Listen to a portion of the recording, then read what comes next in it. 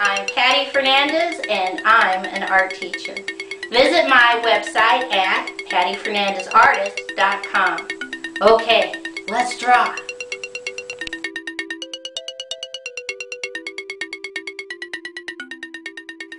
Today's project is how to draw Thomas Edison. I take 3 fingers in the center and I put a dot. And from that dot, I'm going to go towards the left, curve line down, curve line out, in, curve line down, and leave it floating. Come back to the dot. We're going to draw a curve line down, keep going, keep going, keep going, and connect. I come back over here on the left and I'm just going to draw a straight line down, curve line over, straight line up, come back to the left, straight diagonal down, curve line over, straight diagonal up, connect. Right here in the center, I'm just going to draw a big curved line, come down below, curve line up, connect on the right, curve line up, connect on the left. If you have room, I'm going to put 1, 2, 3 baby circles. I come right over here on this point and I draw a straight diagonal out, in, straight line down. Come over here on the right hand side, straight diagonal out, in, straight line down. Okay, I come back up to the dot and I'm just going to draw a slightly curved line down, wavy, wavy, wavy line up, connect. Come back up to the dot, we're going to draw a curved line out, down and around, wavy line in, and connect. Come back up to the top again and we're just going to draw a slightly curved line down and connect. Come inside, right about here, and put a dot. And we're just going to draw a wavy, wavy line up, wavy, wavy line down, and connect. Come over on the right, put a dot, wavy line up, back to the dot, wavy line down, up, and connect. Right underneath, straight line, curve line, connect on the left, straight line, curve line, connect on the right.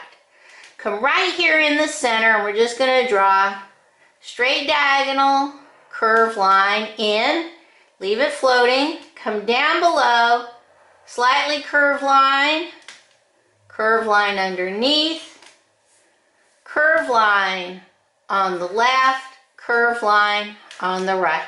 Okay.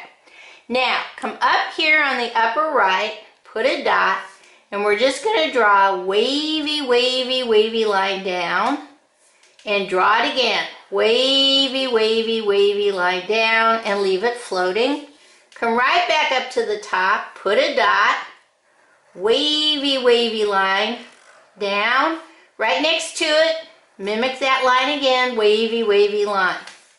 Inside, we're just going to put straight lines going down and little dots on the inside space going up. We'll talk about what this is in a minute. Both sides, let's do our little dotted line inside. Now come over here on the left, put a dot, and we're going to draw straight diagonal, straight line down, curve line, leave it floating, come back to the top, straight diagonal down, curve line, and connect. Right underneath, straight line, straight line up, connect, little curve line at the bottom. Inside this space, little straight lines. Inside this space, curve line up, out, in, connect, and now little straight lines going all the way across. Down here on this side, we're just going to write 1,000 patents. And again, we'll explain that in just a minute. And on this side, going up, we're going to write Wizard of Menlo Park. And I'll explain what that means in just a minute. Okay, let's see how we're going to color this in.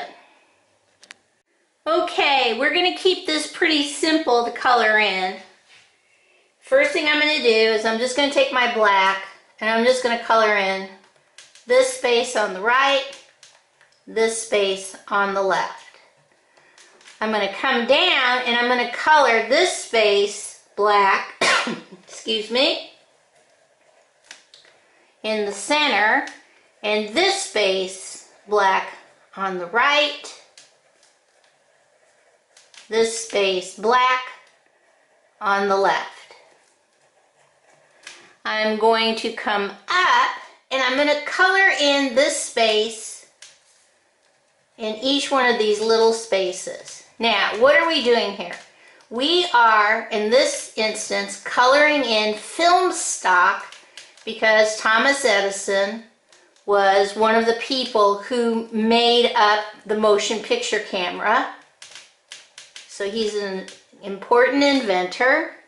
We're going to take a yellow and we are going to color in part of the incandescent light bulb over here, which he was innovative of improving.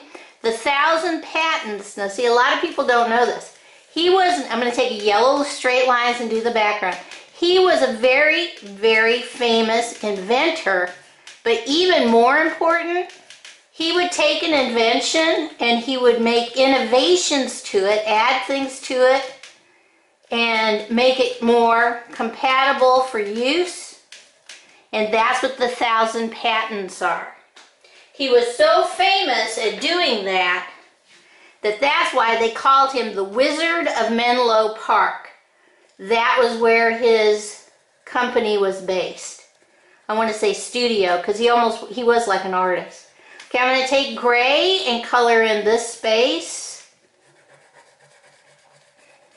And I'm going to, if you have multicultural crayons, I'm going to color in his face. If you don't have multicultural crayons, that's fine. But Thomas Edison, very important inventor, and probably even more important, he was an incredible businessman. That's what all those patents were for. He would take somebody else's ideas and work them into his own and make the whole product better because of it. And he did it with film, camera, motion picture cameras, incandescent light bulbs, the phonograph, batteries, all kinds of things. All right, let's see what this looks like all colored in. Okay, here is Thomas Edison, inventor, businessman, and the Wizard of Menlo Park. That's where he lived, Menlo Park.